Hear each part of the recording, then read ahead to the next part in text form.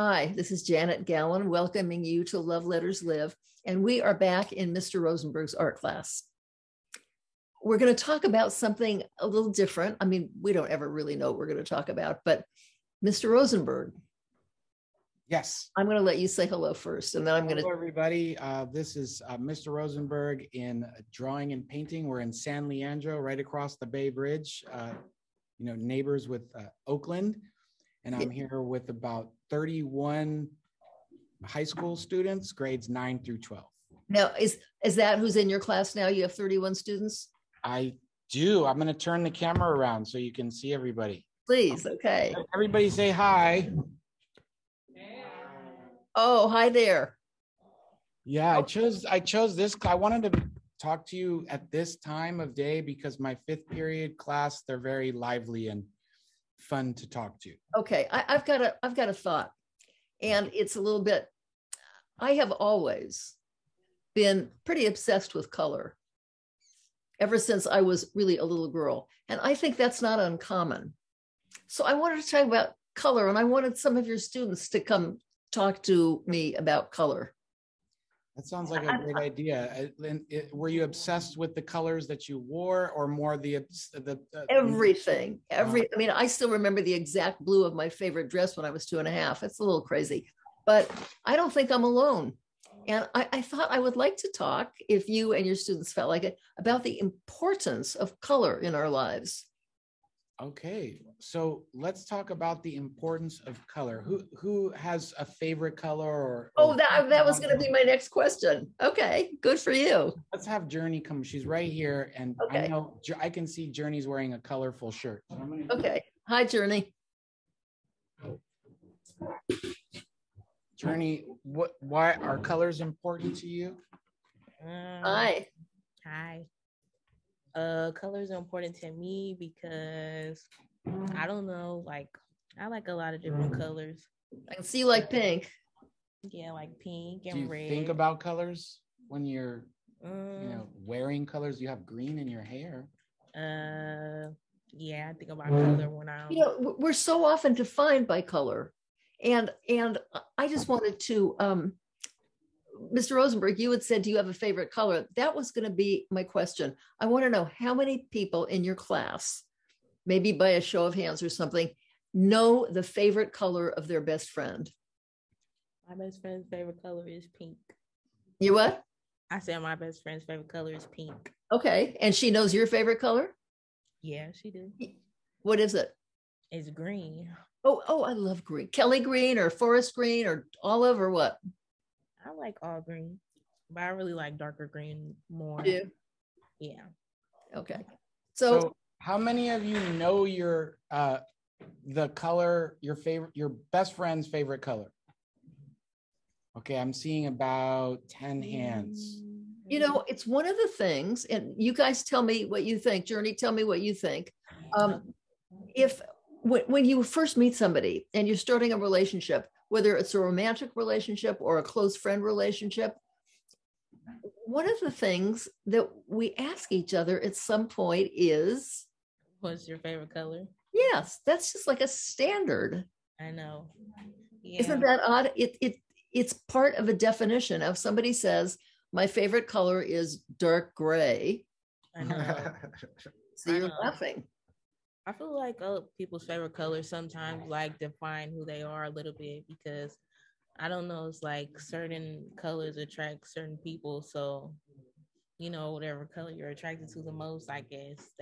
I have a very close friend, and all she wears, she wears black, beige, and something she calls stone, which is kind of tinged with a tiny bit of mossy, but mostly it's black and beige.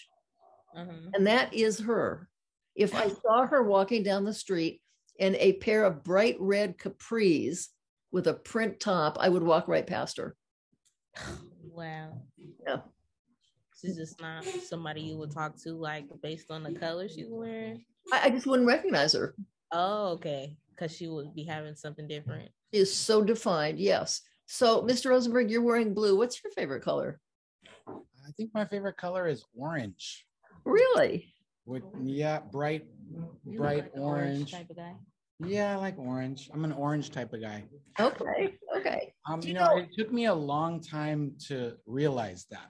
I just want to say I wasn't sure what my favorite color was, but it's a color that I don't have a lot.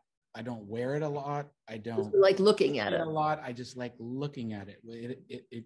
I like the color orange when I see flowers, when I see sunsets. You know, whether it's fish under the sea or coral. I mean, we talked about that last time because we were talking about fluorescent things not being found in nature. Yeah, it's just a really beautiful color. But you do. So do you know? Okay, can I tell you a little story? Tell me if you know this or you know anything about it. I never cared for the color blue. It was off my list. No blue clothes, no blue, nothing. Blue, all of it. Goodbye. I just wasn't attracted to it. And then one day I woke up and I couldn't get enough blue. I just loved it out of nowhere. I wear blue the first day of school. I wear blue sometimes on Mondays. You know why? No. It's a safe color for students. It feels safe. It brings a sense of safety. You know, it's associated with authority and safety and royalty. So it just brings a calm sort of true blue trustability. Yeah, trustability, loyalty. So you do that with all your outfits? Well, I just choose blue on days that I think the students are just needing a figure to feel safe by. Isn't nice? Like if it's a cold, wintry Monday, and I'm feeling students don't want to be in school, I'll wear blue. If it's the first day of school, I want them to feel safe. And if you showed up with something really out of character in terms of the color you wore, they'd notice.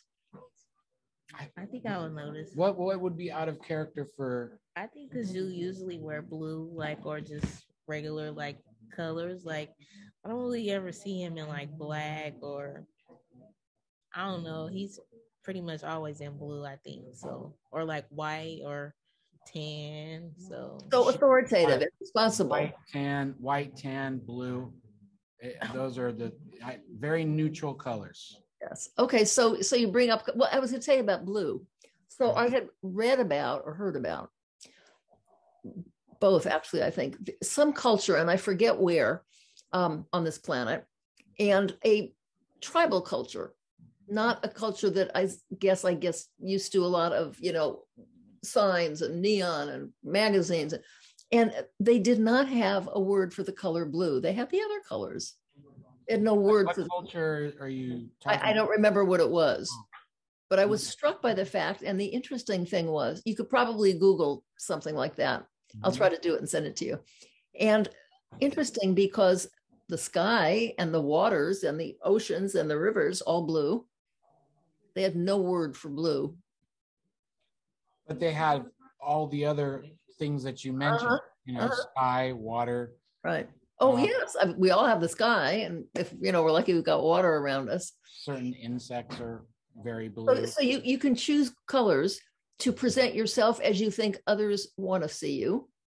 Okay. Yes. And do you ever choose a color, like if you're going out with somebody, a color that they like?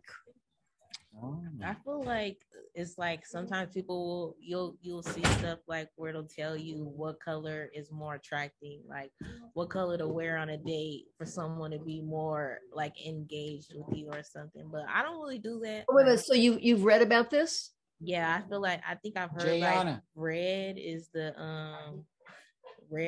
good color to wear for people. I guess when you first go on a date or okay. Jayana, do you ever? Hey, Jayana, this is Janet. Hi, how are you, Jayana? Good, how are you? I call Jayana over here because Jayana's not wearing a mask, so we can see her face. Okay. And you're also wearing very dignified colors, nothing crazy. Yeah. The question is, do you ever wear colors to impress someone that you might be going out with, like colors that they like? No. You wear colors only that you like? Yeah. What's your favorite color? Did I say the yellow. question properly? Sure. Okay. My favorite color is yellow. Me too. Yeah. I know. I'm insane over it. Yes. Okay. Thank you. So you don't wear colors that someone else might like? No, I might wear colors that are bright to stand out, but I don't wear colors that are bright. So, I thought you were going to say something else when you were talking about colors that you should wear on a date and colors that you can wear. There's this whole, I don't know what you call it, kind of an art or something on having your colors done so that you choose colors that are good with your skin tone and your hair. Oh, yeah, like I was seeing stuff like that for prom too. Like people will have like for dresses, like you can have like a cute dress or whatever, but it doesn't look right on your skin tone. Like, isn't that funny? Stuff like that too. Or like I won't get something because it doesn't look right on me. Like I like green because I feel like I look good in green. So well, that's important. Kind of why green is my favorite color too. So what about you? My favorite color? I don't really wear my favorite color. Well, no, I was curious about that whole thing about what goes, with your skin tone and hair tone. And I think those people who do that, they're like in the fashion business. I think they are good at something. Yeah.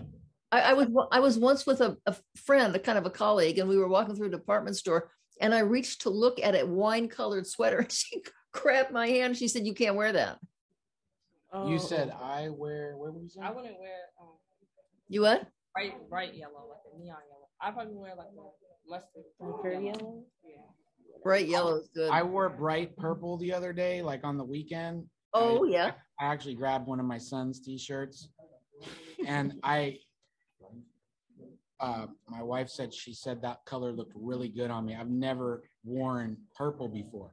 But we notice it, don't we? But she's like, wow, I love that color, and you should wear that more often. And it's hard to find light purple clothing. Oh, yeah, that's a nice color. Like a lavender? It was a lavender. It was a comic. It was an X-Men shirt. It was like the cover of a comic magazine. But it was a light. It was a t-shirt, a graphic t-shirt. And then we have colors that represent things societally. Mm-hmm. Like blue represents what? Royalty, authority, safety, sadness, and coldness. Mm-hmm. Oh, okay. And green is like good and happy. Green is good and happy, she said. And life, new life. Think of fruits and grass. Yeah, and you think of summer. Okay, so red is considered life-giving and sexy. Yeah. But yellow, which we know I like, and I know that you like, has always been, and I don't know why, the color of cowardice. Why do you think, Mr. Rosenberg? Do you have a? Oh, I was just going to talk about red. I've been reading about red. First of all, red can only, originally it was only obtained from the parasites on cactus. Is that right? In Mexico. The secret of red, there's a long history about it, but it was actually from the dead parasites on cacti in Mexico, and then they turn it into powder and make red with it. But once it was discovered, people started growing that cacti in other regions of the world. Now it's mostly in South America and Central America, but red is a color that actually increases your heart rate just looking at it. If you eat food while you're looking at red, you digest the food 6 times faster. My goodness, I never heard such a thing. And your heart rate like doubles or triples just looking at red. Okay, so that's what you want on a first date when you want to impress some guy. Oh my gosh. Yeah, you want his heart rate to double and triple the minute. That's probably why, because it makes a lot sense. of songs about red. The red rose that you present, maybe that gets the heart rate, the heart beating. Yeah. Yes. Isn't that something? Which you can mistake for love if you're not careful. That heartbeat. You feel your heart beating and you think you're in love, but it's just the red that you're looking at in the flower? Well, possibly so. There are things that make us, okay, I'm going to ask the girls this because for some reason I think women know more about it. And we can get some boys on another question if you want. Okay. So the thing about that feeling of being in love, it goes with the heartbeat and the sinking feeling in your stomach, and what else? I feel like it kind of makes you feel like nervous a little bit too. Yes. And like maybe like shy a little bit, and I don't know, really like red just makes me think of nervous, like being nervous. Okay, so all of those things that you could mistake for the feeling of being in love, It's just red. you just have to use your little, brain here to figure out some. Yeah, but You have to be careful. It may be love and it may be some chemical thing going on. What about red Not lipstick? what? Why is red lipstick so popular, do you think? Probably the same reason. Oh, I don't know. Well, red is bold. Like red lips is bold. It's Mhm. like, it's not really out the box, yeah, but it makes you stand out. Also, anything, I think with human beings, anything that attracts attention to your mouth. I know. Because Right? that's the first thing you see, your whole face. I can see why Jana likes yellow, because actually yellow is the brightest color. It's yellow is the easiest to see. Mhm. It's the color used to draw people's attention. If you look back there at the cubbies, it's the yellow that stands out. Isn't it though? Yes. That's kind of like your personality. She likes to stand out. It's the color of sunshine and happiness. And Yeah. yes. Okay. So I read once that purple was so difficult to make a purple dye that it was kept for royalty for that reason. But it wasn't available to anybody else. Do you know anything about that? Well, I've heard that about red and blue, and that's what makes purple. That's right. There you go. Like blue is extremely difficult to make. It only came from certain insects in Japan. Oh, weren't those beetles? Yes, the beetles in Japan that make the blue for blue denim. All that was kept a secret for hundreds of years, how they made blue dye. And then That's brutal, doesn't it? And I told you about the red, which is you can only make it through these other parasites. Right. So you need to combine those two to make purple. So I would think it would be twice as hard to obtain both. One, and then you got to get the other. Yeah, you got to get the blue and the red, and then put it together, and then. Okay, so color can also be, an invitation to friendship and romance. It can also be a rebellion. We talked about this last time, didn't we, Mr. Rosenberg? Well, rebellion. Yes, going against the colors. I have a feeling these two young women so bright. don't know about certain colors you could not wear together. We talked about this last time. Oh yeah. When I was raised, is there certain colors your parents wouldn't let you wear together because they don't match? Or I feel like my mom didn't let me wear, I think, red or something, or have like red nails because she was like, it's too grown. Yeah, that's what my mom. Oh, I can understand that. Yeah, but I feel like it's just like, as a kid, you just want to have red nails. Like you're not grown. Yes. But what about color combinations in your clothing? Anything that she wouldn't let you out the door with? I couldn't do more than 2 colors. She couldn't do more than 2 colors. Oh, interesting. Okay. Colors is too much. She said I couldn't go out the house looking like a rainbow. See, it's a love ground. It's a battleground. It's such an interesting business. What do some of the guys think about color? All right, let's see. Sherman, come on over. Come on over here, Nehemiah. Yeah, Nehemiah. Yeah, come on. Okay. Oh, he's getting some applause. I want to meet this. Yeah. So Sherman, Hi. Nehemiah, the top. Can you guys see? Fellas, come in a little closer, would you? Closer together. Can you see where the topic is colors, and what colors do you like to wear, and what colors? What's your favorite color, each of you? Purple and blue is what. Okay. Someone said purple and Nehemiah said blue. Regal and regal. Yes. By the way, the whole industry of color is huge. But I don't know if you've ever seen, any of you, pictures of, oh my goodness, in Africa, the women, they were, I guess, dyeing fabrics and doing beautiful things with color before anybody else. Or have you ever seen pictures? Well, you can. Of the dress and the. Yeah. I have. Have you guys seen photos of traditional colors? You never have. Okay, you've got to go look this up.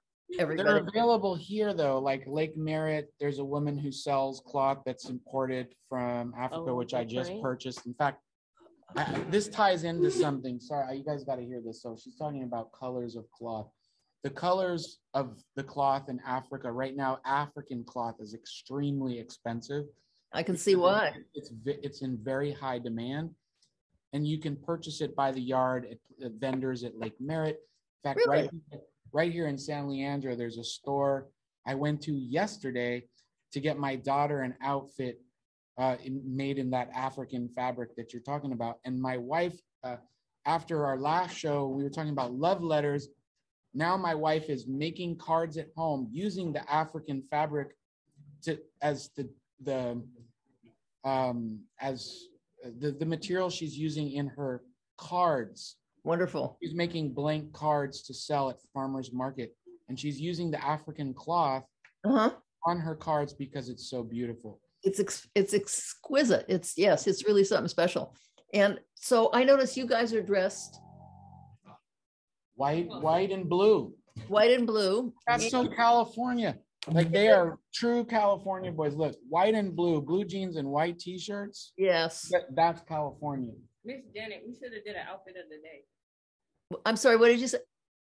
We should have did an outfit of the day. Yeah. So do you guys ever wear just crazy colors and you're more subdued? Speak up so she can hear. I like black. You like black? Yes. Okay. And black and white are East Bay colors. Is that right?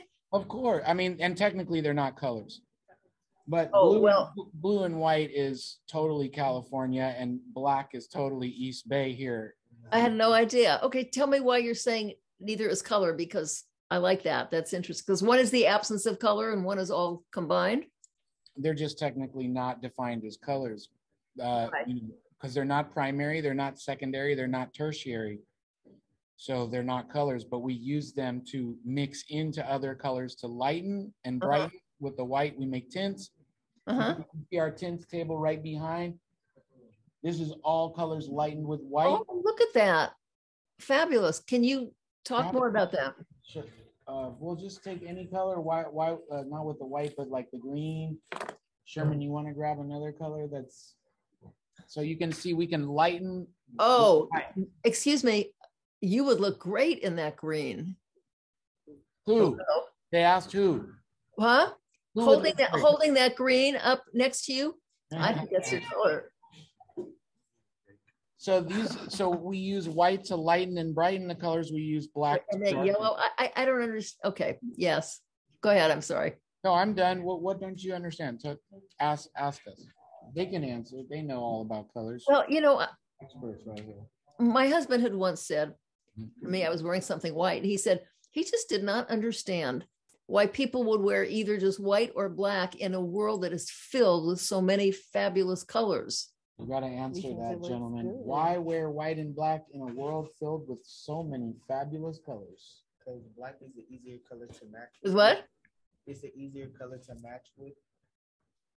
You can match black with everything. Oh, that's true. Yeah, you'd be a little hard pressed with that bright green, I guess. Okay. Well, thank you. Black and white are just easy colors to match with. You can wear black with anything. You can wear white with anything. So what do you encourage in your class? About black. Pardon? Oh, I was saying I feel like how people feel about red, I feel about black.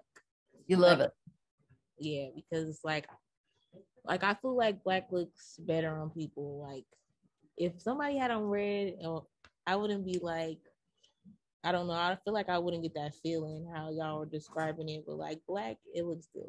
Like black always looks good. I see what you're saying. Well, you look real good in it too. You just shine against it. Yeah, that's nice. I did at first. I was trying to understand, and now that makes sense. So what she's saying is the way that some people are attracted to red. Sure, she's attracted to black. Yeah. And so if it's attractive to her, that's why the boys wear it. Good point. What do you encourage in your class when it comes to using color? Excuse me. I encourage experimenting with colors that they don't think will look good. To just try something that they're not used to using. And I encourage them to lighten their colors with white to Mhm. make a lot of brighter colors and encourage to, as much mixing as possible to just really discover new colors. I could walk around and show you what they're working on if you Go want. ahead. I'd like to, sure. Thank you, Journey. Take your Zoom screen with you. There you go. Oh, You see, here's a palette. oh, that's great. So right now we're Go back to that person. Jose, we're doing figurative painting right now, so you can see his figure there. Wow. Yes. And you can see he's got all the primaries and secondary colors. Uh-huh. Let's So go- when you look at some of the greats and you look at some of the faces done, they look like perfectly fine human faces, but you look carefully, you look at some of Picasso's, they're not any color that a human being would be. You know, they're blue and they're green and they're Absolutely. Absolutely. And that's what I'm explaining to students is to apply lots of colors. Like, for example, Nate's using orange for the skin color here. oh, I like that. Are they under a street lamp? Are they under a street lamp? Lamp? Yeah. Yeah. That's wonderful. They're on the roof of a house. Ah, I think you should see Nehemiah's. Okay, let's take a look over here. He has a nice tree. oh, look at that green background. I like that. Is it on the screen? Oh, sitting on the curb. Yes? Oh my gosh, you got the camo. I'm sorry, I'm just looking at the camo pants. That's okay. Really hard to do those colors. You see those colors? Yes, I do. This is my palette. I took the green and I made it light green, Uh-huh. white. That we was talking about over there. You know, I'm looking at these paintings, and the interesting thing that I'm noticing is that the colors certainly don't have to be realistic. They don't have to replicate nature to look natural. Absolutely. We're doing glazing, so I'm teaching them to glaze one layer on top of another. So we're using all the colors. By the time the skin tone is painted, it's probably got maybe 10 to 15 layers of paint. Interesting. Let's go over here to Ronaldo. Oh, that's beautiful. And then if we come over to this table, can you hold up your painting? You know what? I'm going to have to tell you that this, they're telling me that we're running out of time, the Zoom people. Okay. So I'm gonna just have to tell you goodbye before they just clop me out of here. Okay, we'll say goodbye. Say goodbye. And I hope, okay, just a word for love letters, because I am hoping that you will, all of you, take this beautiful art that you're doing, and like you said, your wife's making stationery out of it. Just write a letter to somebody, express a good thought, a memory, and just embellish that envelope, which I think you've maybe already done. Thank you. Yep, we will all write letters like we did. Maybe everybody, Janet would like you all to practice the tradition of writing letters or a letter to someone you care about. Yes. Or someone you don't care about. Or someone you don't care about. Someone you don't care about that you would like to care about. Doesn't I matter. just want to say we really need materials in this classroom. Yes. Canvas, paint brushes, paint, paper, pencils. So if you guys can support our classroom, you can go to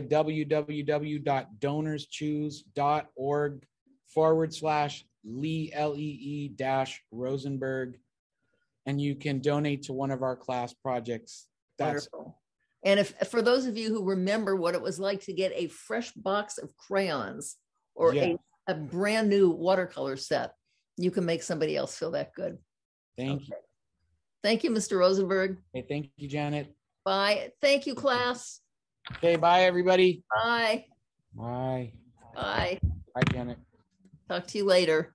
Bye-bye.